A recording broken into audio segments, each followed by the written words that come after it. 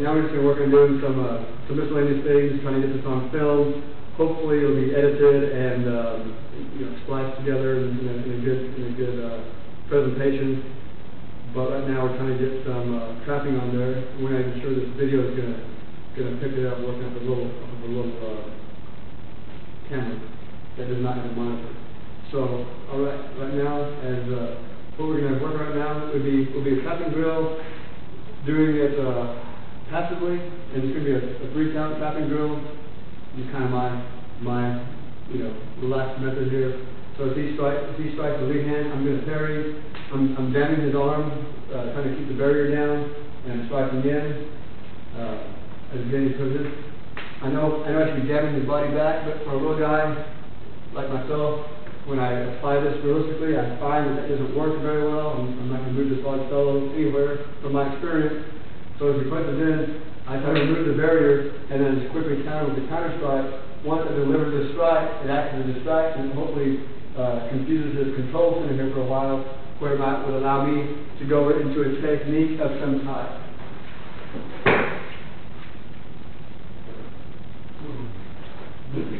So we won't be doing the takedowns and going into techniques per se, but that's just kind of my thinking on how my trapping becomes effective in defending myself. So if he's right lead, if he punches in, I'm going to parry, jam, strike, and that would be a right lead. I'm going to go through these kind of quickly. We're towards the end of our class here. As he punches in with his right hand again, now I'm coming to the inside. He's still a little slower, so I'm parrying, I'm what I call jamming, and then I'm countering right here. If you were to raise your hand up, then I'd have to worry about this barrier. Right now we're not going to worry about that. We're just keeping it simple with just a 3-count trapping drill. As his rear hand punches in for a cross, I can parry, jam, and strike here. Parry, jam, strike. And then as that hand comes in again, parry, jam, strike. I guess the other thing to point out is that we just work with the outside and the inside of right and left. So again, we are working with the outside and inside, the right and left. That's why some of the strikes I'm going to the inside, some I'm going to the outside. I'll go through it just one more time. So I'm going to go outside of the right hand. You're punching in, look, parry, jam, strike. Okay, punch comes in again, parry, jam, strike. That punch comes in, parry, jam, strike. That punch comes in, parry, jam, strike. Okay. Now Lance is going to do the same to me. So basically, we're here to right lead fighting posture of sorts. I deliver a strike him, boom. Okay, very good. So that's outside trapping. Now I'm doing the inside.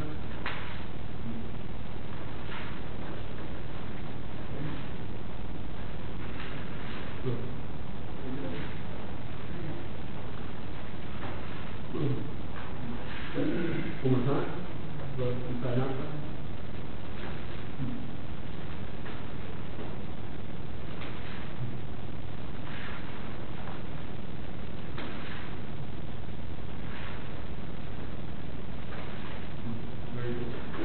Okay, now we're just going to try to do a trapping drill, a 3-count trapping drill actively, meaning we're going to both be doing the drill.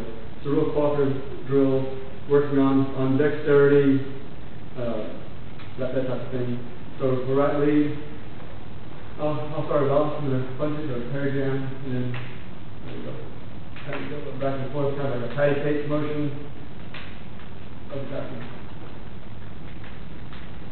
You know, relax and breathe and feel it really your feet.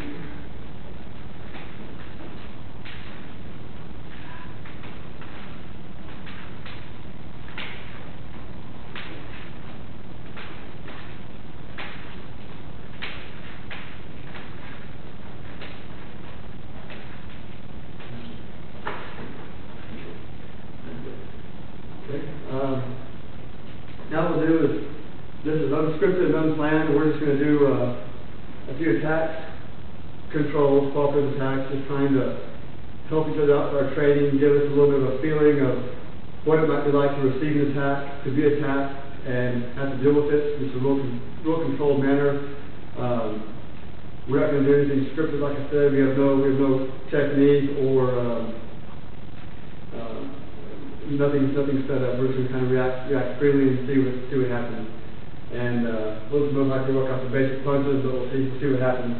So go ahead and get, how do we get? And just maybe deliver whatever kind of attack you might be realistic. I don't know if I'm going to be, expecting or not expecting. If you come up to me and you do like that, it's fine. If this guy comes to me, he gets in the fighting stance, and he's telling me that he's about to fight me, so I'm just like going to stagger my body, or they might call it blading your body, and I'm going to be a little more ready to receive this attack. He steps me off and he's about to attack me. So, and this guy attacks me. I'm going to strike him here. Let's see what's going on here. Let's get down in the right here. Very good. Hopefully I can subdue him here, or injure him badly enough to stop his attack, or possibly even subdue him to the point. Once I have him here, maybe there's something I can do to get him, or I can control him and wait for the authorities, or find the authorities. I can take care of this guy. He's a bad guy, a brute, he's a scary individual. He's a salty dog. So, all right. So, should we go back and forth? We'll go back and forth. So, is that for you? Fine, you receive it how you want to? So, okay. Because I'm just kind of she's in, relaxed, natural posture. Maybe he doesn't know this guy's going to attack him. Maybe I'm, approaching him. I'm mad about him taking my parking spot or something, or maybe he doesn't even have that before. I'm coming up to him, delivering an attack.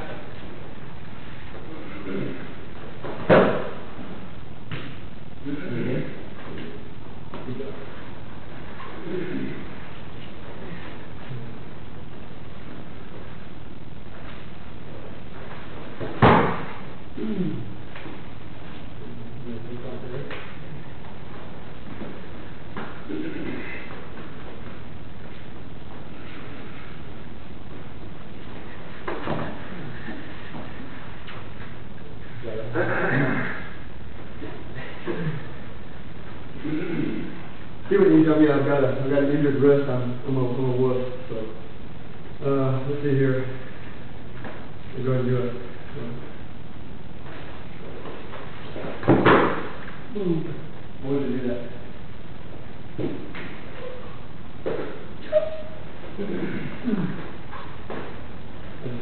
I had with my mind. I wanted to get there. So I see here.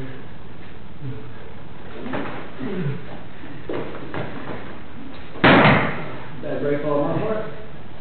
Step over, break that knee, touch him. Boom. Good job. Okay.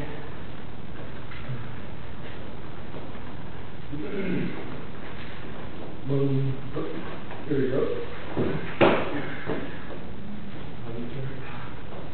There you go.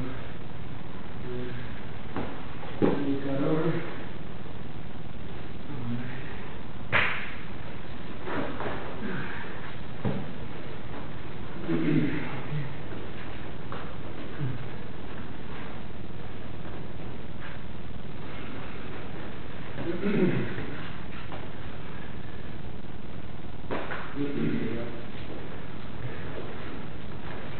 Good.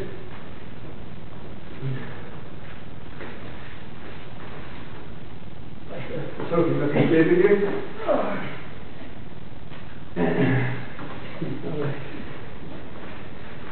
We'll go ahead and stop right there and see how this thing turns out. Yes, sir.